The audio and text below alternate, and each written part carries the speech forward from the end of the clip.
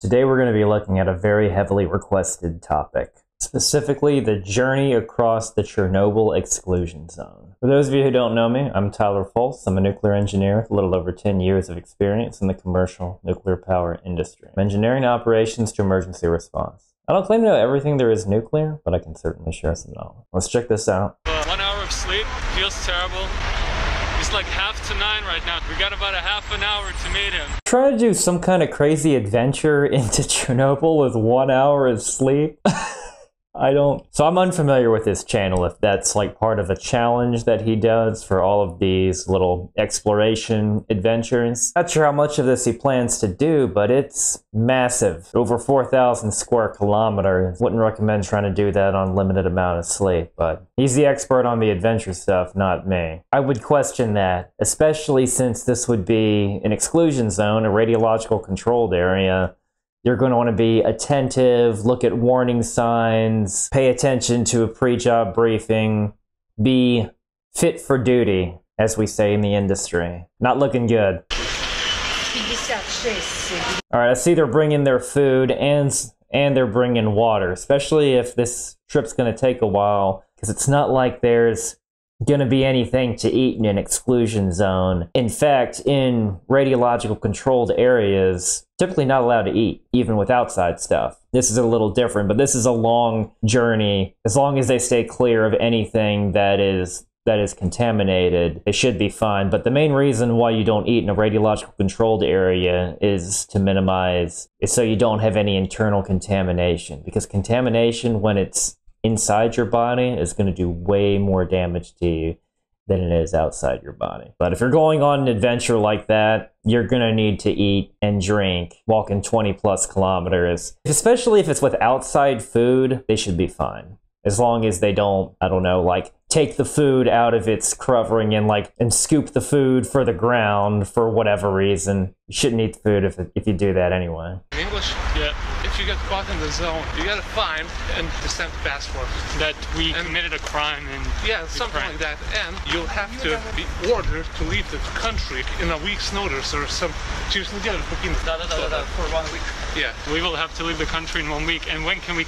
If you want, you can the next day. But they're gonna ask like, hey, why do you have a stamp? And every time we're gonna have to say, well, we were in Chernobyl. So that's the consequence for being in there, and they're just gonna, okay. That's interesting that they could just let you back in. Wow, it doesn't really seem like much of a consequence. I can't really think of an American analog that I'm familiar with, mainly because radiological controlled areas are so restricted.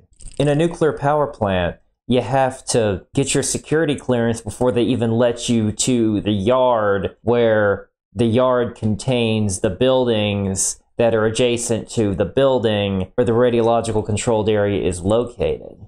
So it's so heavily secured. Now, granted, that's a small area, and the reason why I said I can't think of an analog is there isn't really anything like that, because you already have to go through so much security to enter. But in a situation like this, where there's such a large part of the environment that it would be impractical to basically have a checkpoint at every possible way you can enter this Chernobyl exclusion zone, it's just different. Radiological controlled areas in a nuclear power plant, well, to get there, you need to get on the other side of a security fence, where if you don't have access, nuclear power plants have an armed security force where use of deadly force is authorized against intruders, and there are signs posted in conspicuous locations within power plants. So an exclusion zone being a radiological controlled area, this is very different.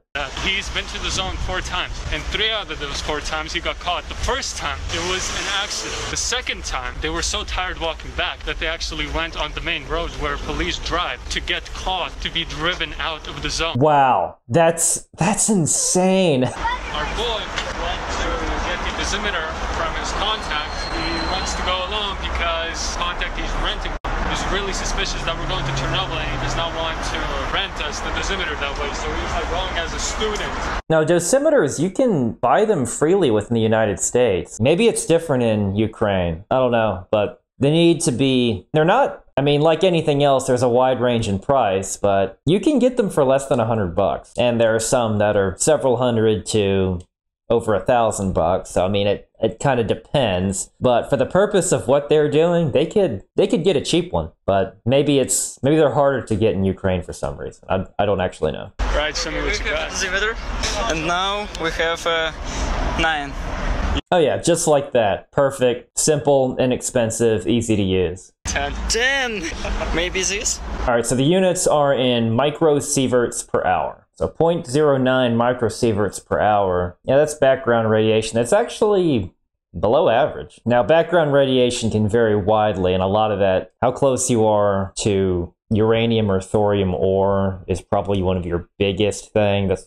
That's why radon test kits exist in houses. But that's background, actually kind of at the low end of background radiation. The average dose rate worldwide is 2.4 millisieverts per year. Now that's millisieverts, or 2,400 microsieverts per year. That figures out to about 0.27 per hour. How far is it to the zone? 15 kilometers. It is 50. We're fucking close. Yes, 15 kilometers. It's 10. So they're a lot closer to Chernobyl, 50 kilometers out, 0.1 microsievert per hour, so not much of a difference.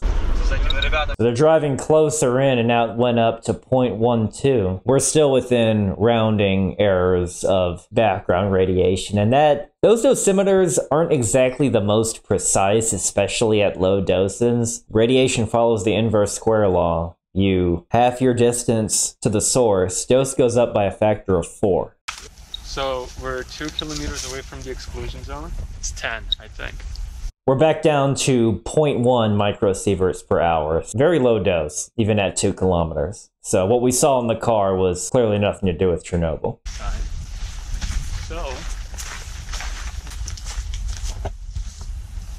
the first radiological posting. Now, this isn't really much of a posting, but I could tell, like, post-accident, I'm sure they just said, hey, here be radiation kind of signs. Here's what I'm used to seeing. Caution radiation area. What this means is a dose rate of 50 microsieverts per hour, 30 centimeters away from the source, or higher. High radiation areas were up to 1 millisievert or 1,000 microsieverts per hour, 30 centimeters from the source. Note that at 100 millisieverts is where the threshold for an increased risk of cancer is. And the dose limit for radiological workers is half that at 50 millisieverts. And then there's this one. Grave danger is right, because here you're looking at 500 rads or 5 sieverts, not microsieverts, not millisieverts, sieverts, 1 meter from the source, not 30 centimeters. If you absorb 5 sieverts, fairly high chance of death, even with treatment. And 10 sieverts, or if you stay at one of these zones for 2 hours, or possibly shorter, because that's what the minimum requirement is, then death will be certain. It'll just be a question of how long it's going to take. I've never seen anything marked with a grave danger sign. And there's a reason why it's shaped like a stop sign, is in you really don't want to go there. I've actually only been to a high radiation area once. Several regular radiation areas, but no grave danger postings. So we are officially in the zone right now. The dosimeter says it's 0.10. Kiev at max had 0.13 or something. At the limit is 30 or 50 something. yeah. So Use this. on the ground. Yes.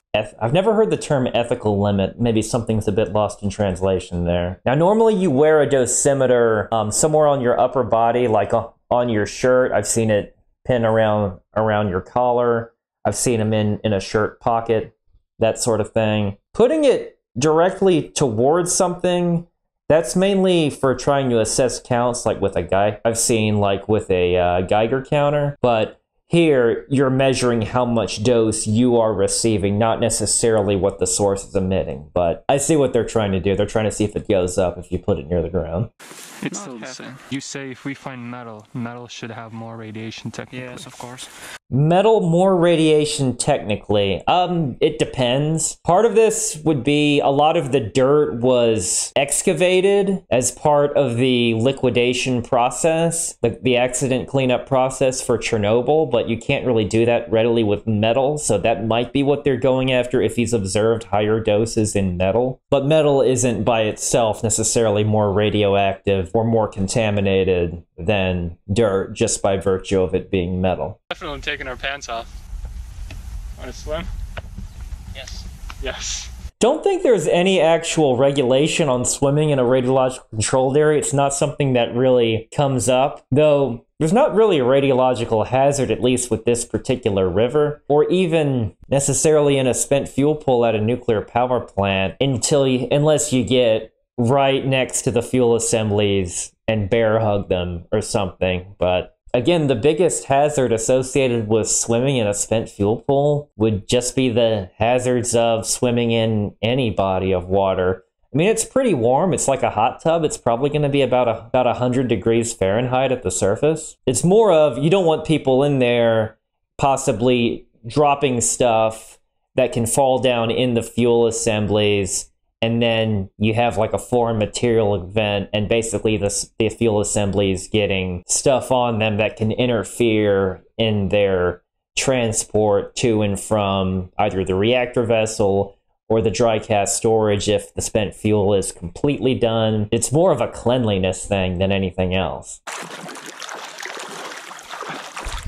Radioactive man. It's gonna give us superpowers. That's funny, but nah. One thing about water is it's actually very good at protecting you from radiation.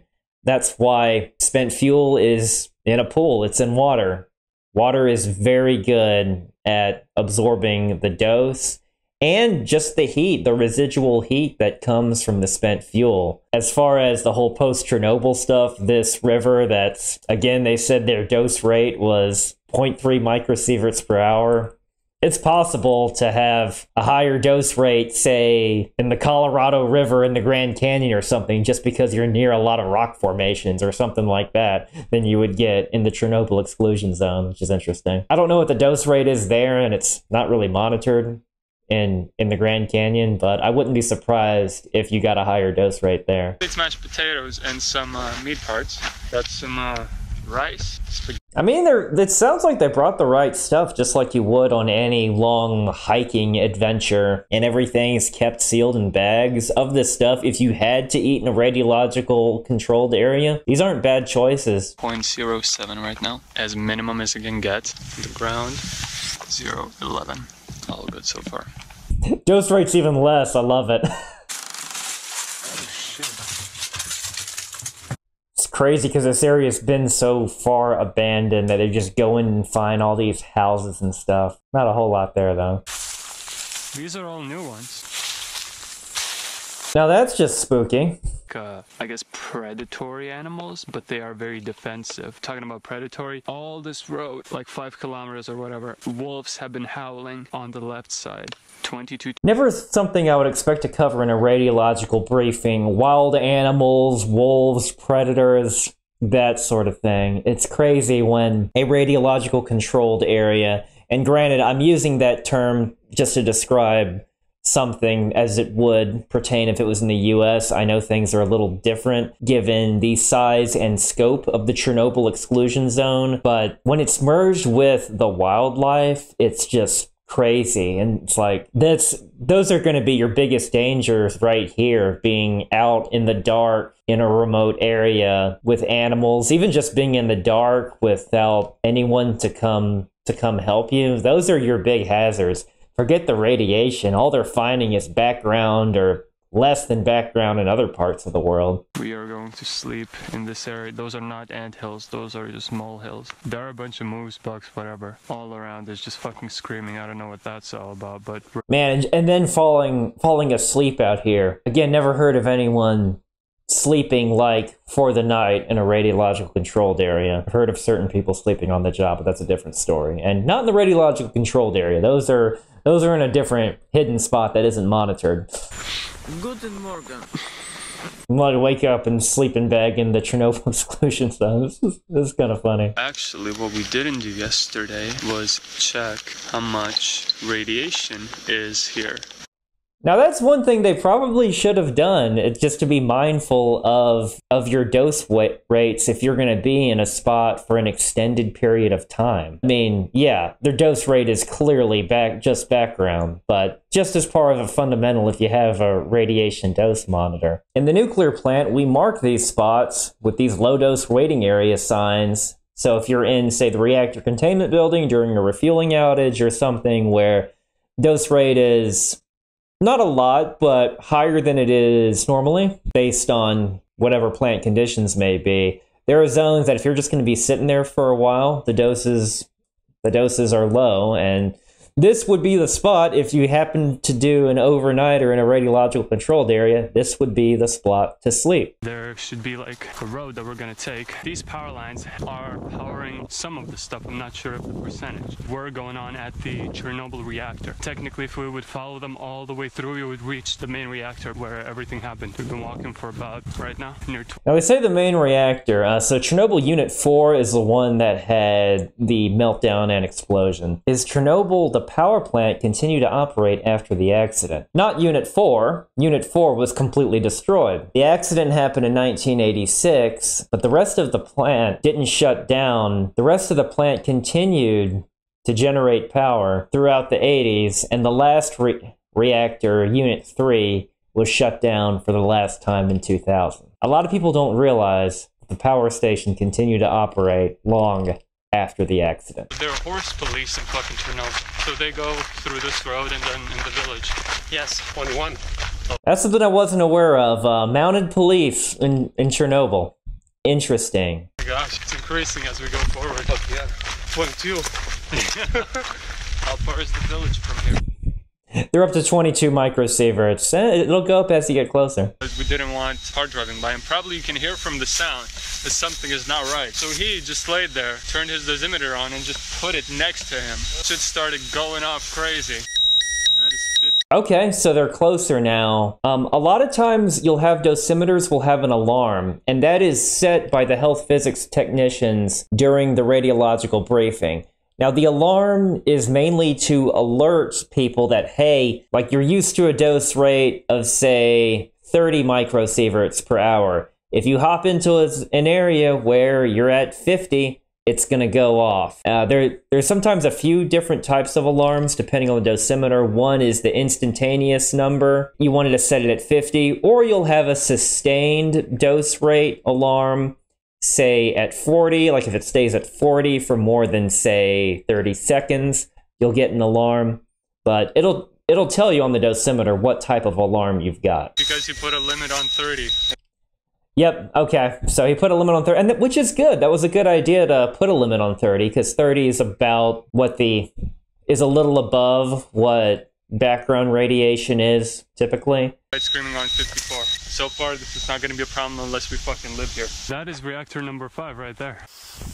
Now, Chernobyl Units 5 and 6 were never actually completed, again, because of the Chernobyl accident. Chernobyl was going to be a big 6-unit power station. When the explosion happened, all the debris from the reactor blew by the wind into that part, and the trees actually turned red from all the poisonous contamination. And when you look at post-accident stuff, that's mainly what can be just as much of a factor as which direction the wind is blowing in terms of what gets hit and what doesn't. That's why evacuation and shelter-in-place orders are determined based on wind direction, more so than anything else. And radiological survey teams look at that when you make recommendations to, again, which areas should evacuate, shelter in place, where we need additional survey maps done, that sort of thing.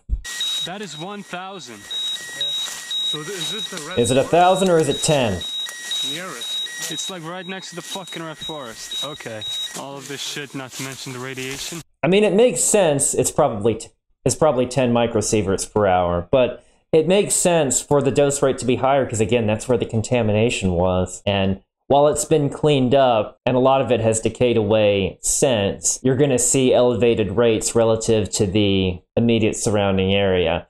Now, none of it anywhere close to being a problem. After all, we're still below radiation area threshold. As much as we would like to rest here, the radiation levels have actually doubled. Right now, it is 2,000.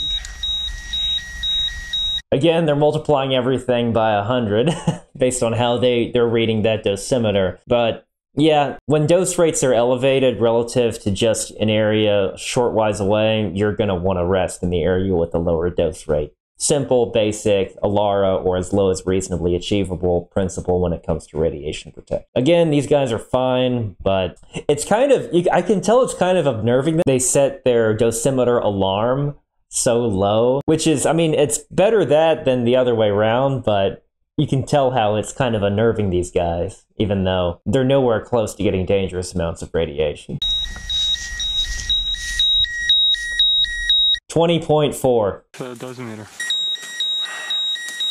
Not bad. Okay, we definitely evaded the major radiation. Yeah. The biggest hazard is probably you're more likely to hurt yourself trudging through this terrain that isn't really marked or doesn't have a trail, or possibly getting bit by some insect. A normal insect, not some super mutated super bug that's going to turn you into Spider-Man or something like that. Yeah, it is still a good practice for them to rest in areas with a lower dose rate. They might wear their dosimeter battery out just by having that alarm go off constantly, though. They need to be able to set the alarm, because right now it's not really alert and it's more of just a nuisance. Not that bad. There you go. They're resting in a relatively low dose waiting area. This is reminding me of that TV show that used to be on the History Channel, Life After People, where you just see these abandoned areas, and it was like a hypothetical, what if everyone actually left? But here in Pripyat, you can actually see, what happened and what state of disrepair these buildings are in after a few decades. These are amazing shots, just this crazy view that you get to see in Pripyat, and not many people have done this. That's it. Yeah, you can see the sarcophagus, or really the new safe confinement structure they slid over the sarcophagus. The sarcophagus was a hastily built structure that had all kinds of problems with it. Inside this building complex. Hopefully we won't run into them. That's what's crazy. People that are still there. I don't know if they live there, if they're just other explorers like this, but man, that's unnerving. This is like the setting for one of those survival horror video games or something. Dude, right on the edge. Wow, this guy, I mean, there's your bigger hazard than the radiation falling off these buildings that are in disrepair. This is nothing. Lower than Kiev. Interesting how you find there's a lot of low dose spots and again, a lot of it depends which direction's the wind blowing. So that forest, which is further out, it's possible to have lower dose areas that are further away from the source. And that's because, well, that are further away from the reactor. Because note that I said it's from the source, not the reactor. The source being the contamination from the reactor that happened to eject in a certain direction. That red forest was further away from the reactor, but it happened to be an area of accumulated dose, which is why that dose rate is still higher there than it is in this abandoned gym in Pripyat. The iconic Chernobyl Ferris wheel. Or Pripyat Ferris wheel.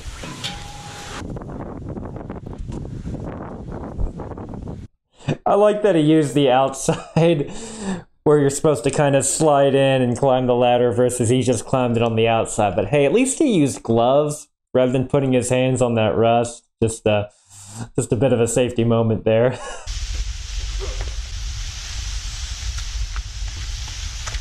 I mean, it was a theme park. I know from what I've heard and this is strictly going on off of classes I took and various lectures I went to on the subject of Chernobyl, both when I was in college and when I was getting my senior reactor operator license. So I can't say this so that's where I heard this from, not from a first-hand account. But Pripyat was going to be this really cool city that had amenities theme parks. Even people that worked at the plant would have nice cars by 1980s, Soviet standards anyway. This was supposed to be the pride of the Soviet Union here as far as not only the power plant, but the town. It ended so tragically and for everyone involved, but this place was going to be a relatively nice place to live, given that it was part of the Soviet Union. It's interesting seeing this in part of the remains of the town. So this is the office building managing the Chernobyl power plant. That is cool. Interesting, and they have just a radiation symbol like it's a logo of some sort, because obviously the office building wouldn't be a radiological controlled area. But it's interesting to see something like that. Yeah, it's not a whole lot different. You have your office buildings managing the plant wouldn't necessarily be part of the plant or even the protected area by the plant. Just depends on how these buildings are laid out. Again, where I worked, the office building was outside of the fence, so to speak, so outside of the protected area. So you don't have the same strict security requirements in the office building than you do inside the fence where the plant is. And then when you get to areas like the control room, and the areas where safe shutdown equipment is, that's an additional layer of security on top of it. But here, for the office building, it would just be level 1. 1997. Some of the reactors were still operating in 1997. Unit 3 was still operating in 1997. 3 to the safety limit.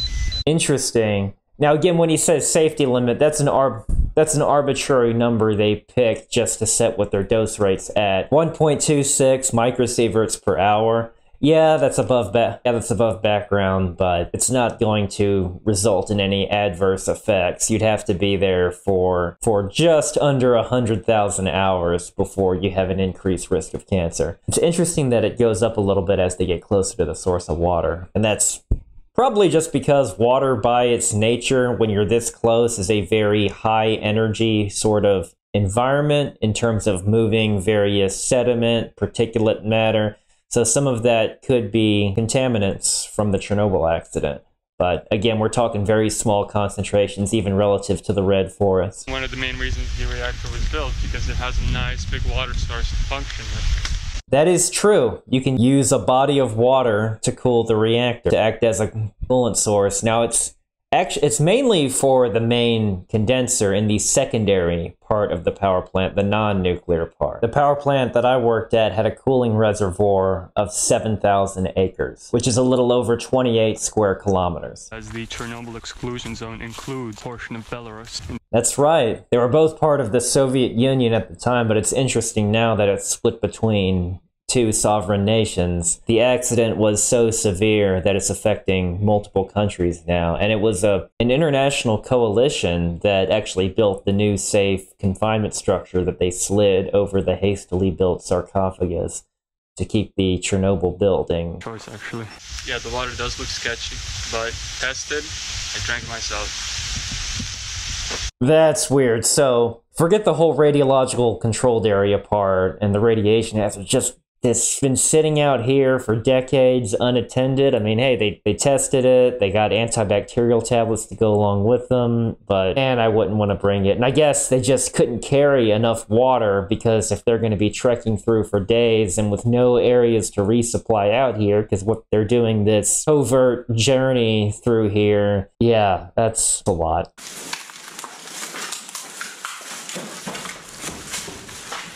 Now they're in an abandoned classroom with all the books and stuff just strewn everywhere after they all left in a hurry and plus been sitting in disrepair for this long. Just Soviet flags sitting there out of nowhere. Specifically, but Anton said it made dosimeter tools. It is definitely something related to the power plant. Interesting, and like this whole area in this exclusion zone, like the economy was centered there. That's why Pripyat existed, was to have, one of the reasons why Pripyat even existed was to have that power plant, because again, it was going to be a 6-unit site, big, producing a lot of what they thought clean, what they thought was safe nuclear power. It turns out that particular way of making nuclear power had many design and operational flaws that contributed to the accident. But the point is that entire local economy was around that power plant. So dosimeter factory, spare parts, even like warehouses, spare parts for all the making all the tools that they need to keep that power plant running. Yeah, not surprised they're just gonna plop a factory up right next to the power plant. And the power plant probably even provides power for the factory. Now they're on the Duga site. This was a crazy radar system meant for missile defense as an early warning system that the Soviets made back in the 1970s. Damn. So this is the exclusion zone. You can see the whole exclusion zone. So more about this Duga system. It was an over-the-horizon radar, which meant that it bounced radio waves off of the ionosphere so it can detect things beyond visual range. And remember, this was back in the time before like GPS and like satellite communication was that sophisticated, so this was kind of an interesting transitional technology. It used high-frequency symbols, so there's a bit of a joke referring to Duga as the Russian woodpecker, because it made little tappy-tappy noises, kind of like that. And while it provided this extended range for missile detection, caused a lot of interference, including with civilian radio operators, and you could hear it all over the world, just that whole tapping interference. And it didn't last very long. It was decommissioned back in the 1980s due to concerns of that interference, and also satellite technology was getting better, so the need for this sort of detection system didn't really exist anymore. But it's this fascinating, crazy structure thing. Walk all the way from there. Well, yeah, you can see pretty much the entire journey right here. It's amazing. It's crazy these guys did something like that. And again, out in the essentially a reclaimed wilderness.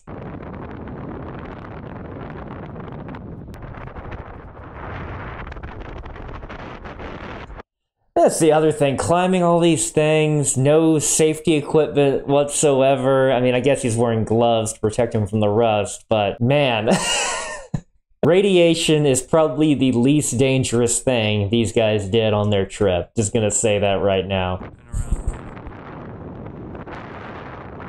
I'm getting a bit of vertigo just watching this. Fucking incredible. A lot of engineering went into this. It's crazy. I'm The closest. Oh, wow. Gotta make a run for it. This is like just one of those movies where you see that after they saw what they needed or wanted to see, then the security comes after them.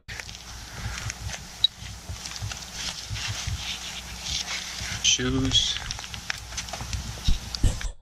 So they're getting ready to leave. You'd walk through something that looks kind of like this, and you would step in, face those detectors, those things that look kind of like cheese graters, and it would scan you, and then you'd turn around and face the other way. And what that does is it just checks to see if you have anything contaminated on you. Even if you didn't go into a marked contaminated area, you'd still get checked just to be sure. But I guess the closest thing these guys have is to take their dosimeter and see if it goes up near their shoes or their backpacks or their clothes and that sort of thing. But it is good that they're at least checking that. That's a good practice to have. Civilization, gonna go to the store, gonna get some food, done.